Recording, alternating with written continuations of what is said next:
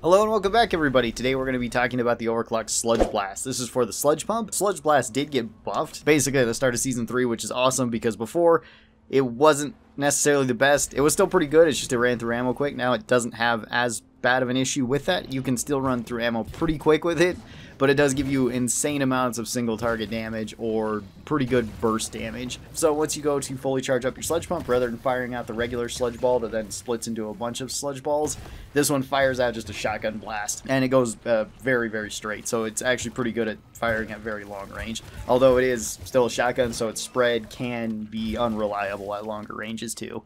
So using this at close range against big targets is really good, or using it at long range to pick off things like acid and web spitters is also pretty good.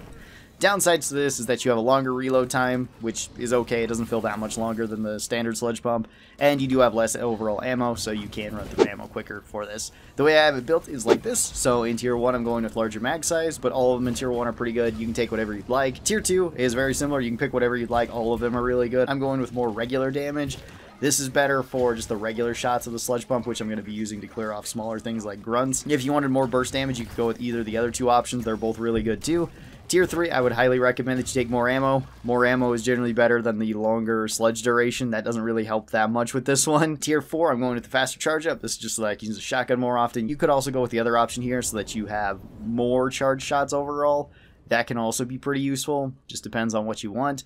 And then in Tier 5, I would recommend the acid in that one. That way we get more damage. The slowdown, again, doesn't really help this one as much. You don't use this like the standard sludge pump, and this is probably the worst sludge pump for crowd control.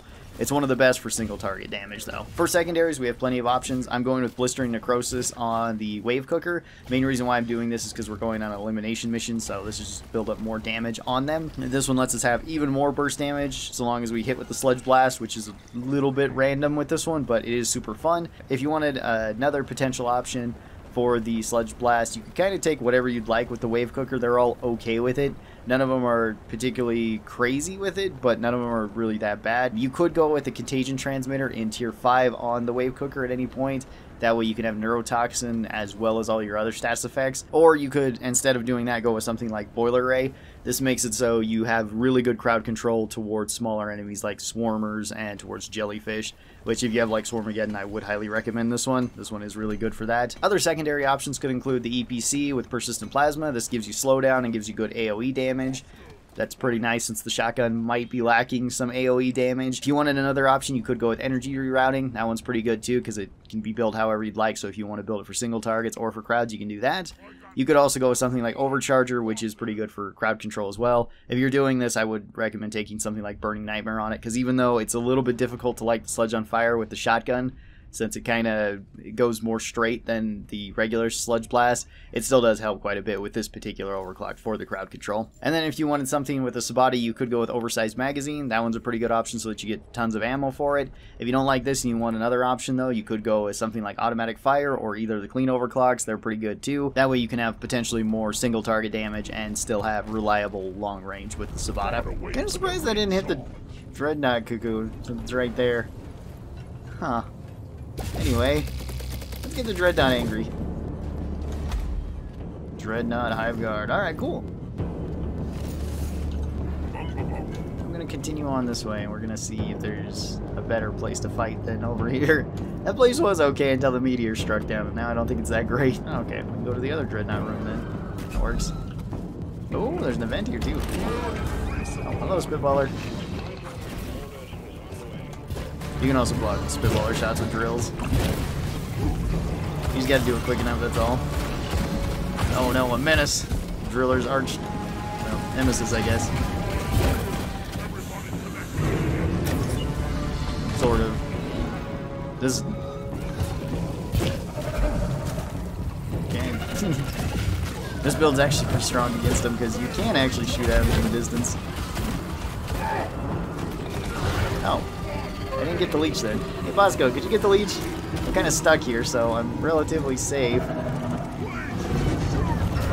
Oh, I think Bosco was focused on other stuff. Oh, I still have Iron Will. Well, that's good to know. At least I can use that.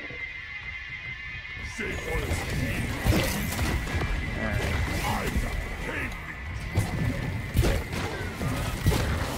If you are going to be using the acid shotgun for crowd control, try to jump and fire it above targets because it usually drops down a little bit. Unless you're just trying to kill something big like a Praetorian or a Repressor.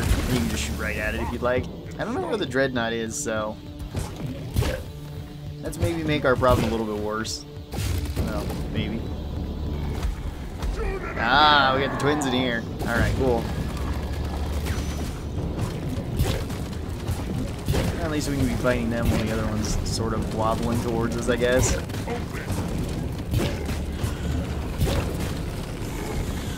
Uh-oh. I got kind of stuck there. Maybe I should have done some terraforming and got rid of these.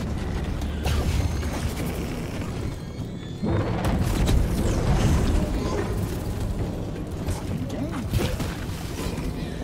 Just switch back and forth between which target we're attacking. Maybe they're healing? Yep, they are. Okay. And then I'm still waiting for the Hive Guard to show up. I think these guys are going to die before the Hive Guard actually shows up.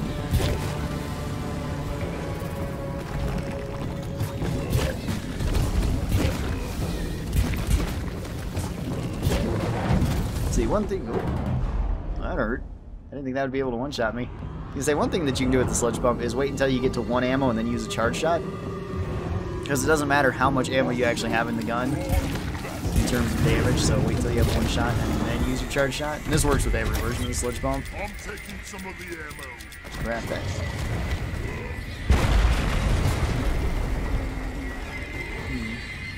Oh, here's the Hive Guard. You might actually be showing up now. Maybe. Here I'm digging. Let's see if we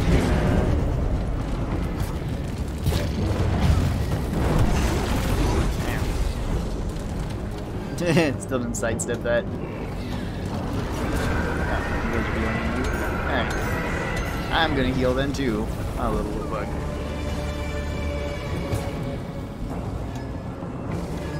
Yeah, I hear the Hive Guard. He's coming, I think.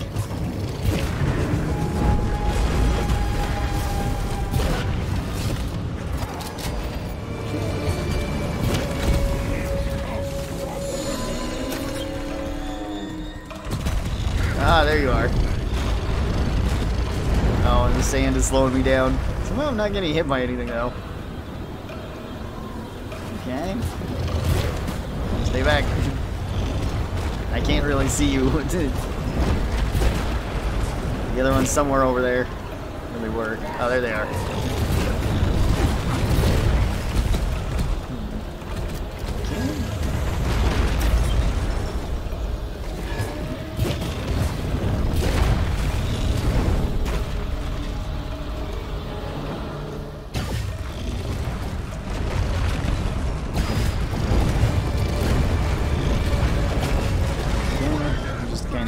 For them.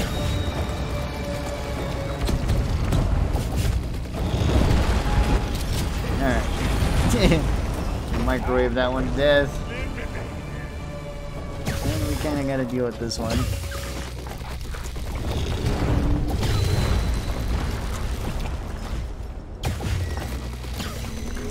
I'm just gonna keep using Blistering Necrosis to kinda injure this as much as we can.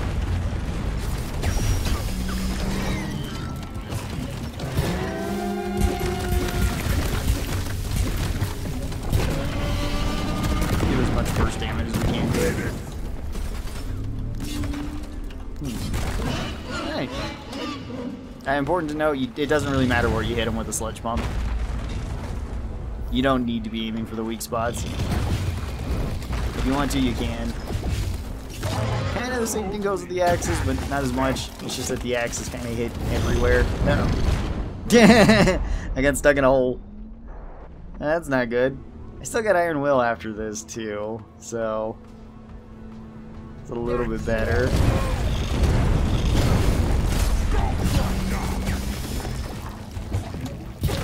Alright. Yeah, once he's injured like this, you can kind of just keep blasting him with the Sludge Pump.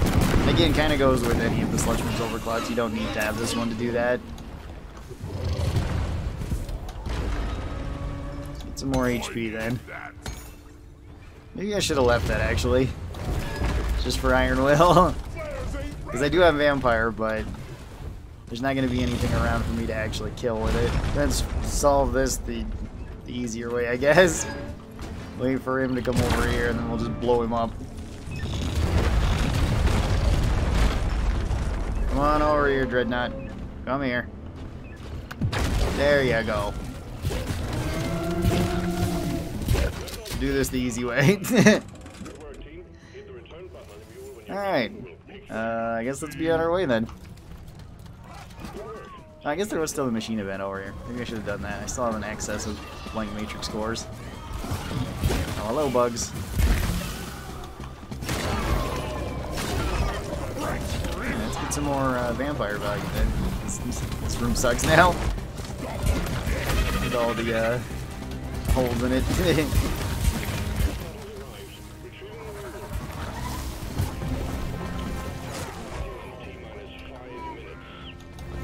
T-minus 5 minutes. Alright, well, hang on, I need more drill fuel.